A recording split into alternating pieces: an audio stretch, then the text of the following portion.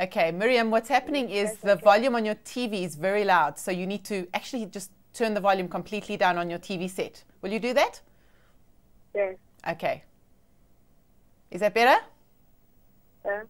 Okay, Miriam, tell me what your question is. It proves that the equation of the parabola is okay. y equals to negative x squared negative 4. Prove that the equation of the parabola is y equals. Keep going. Miriam? I don't think that.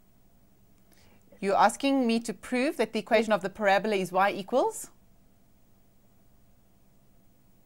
Miriam, are you there? Okay. All right. Miriam, you can just keep watching. I'm going to answer your question on air, okay?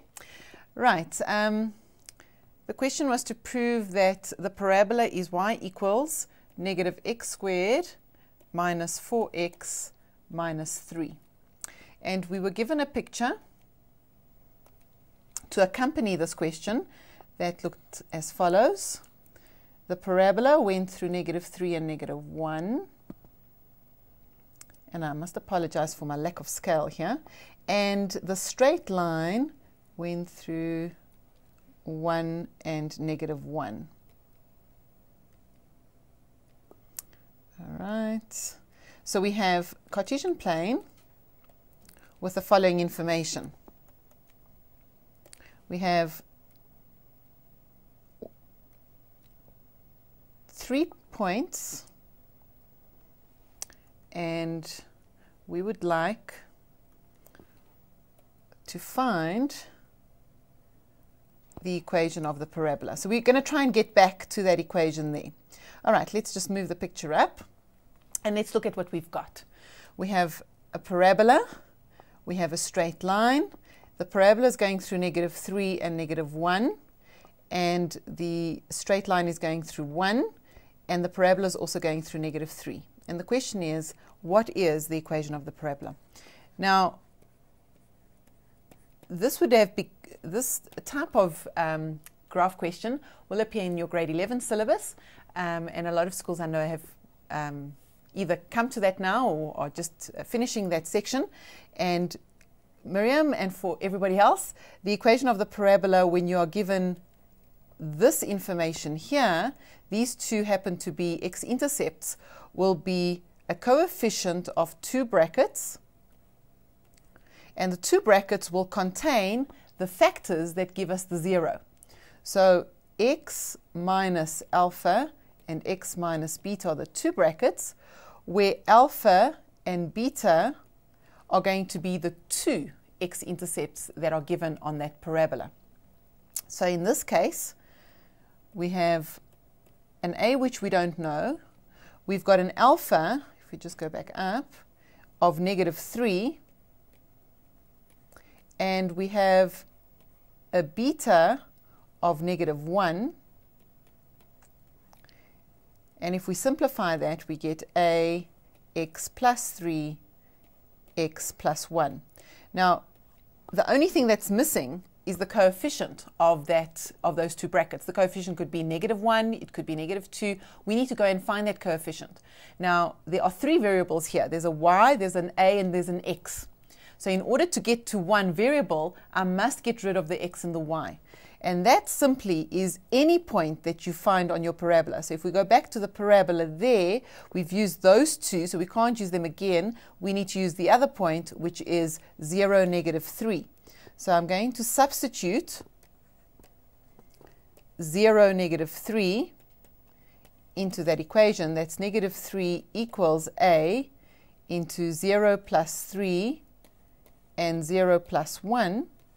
Simplifying this gives us 3 and 1. So I get a equals negative 3 divided by 3 So a is negative 1. So far we have the equation is negative 1 multiplied by x plus 3 times x plus 1. And now you need to multiply all that out. Negative 1 into x squared, that's a 3 and a 1 is a 4, and that's a 3. So we'll end up with negative x squared, negative 4x, negative 3. Right, that's the equation of the parabola. Just to go back, where did I get this equation from? This equation needs to accompany the equation of the graph of the parabola when the x-intercepts are given. You will always utilize x minus alpha, x minus beta. However, if the parabola, let's just sketch it like this. If you were given this point here as a turning point, negative 2, let's say, and 1, and let's say this was still negative 3, and you wanted to find the equation of the parabola now, we would not use the previous equation, we would use the equation with a square in it, and that would be x minus p all squared plus q, where p and q is the turning point. And you do exactly the same thing. You'd approach it by substituting in your negative 2, 1 into p and q. So y would be a into x plus 2 all squared plus 1. And then you'd go back and find another point. The point we haven't used is negative 3.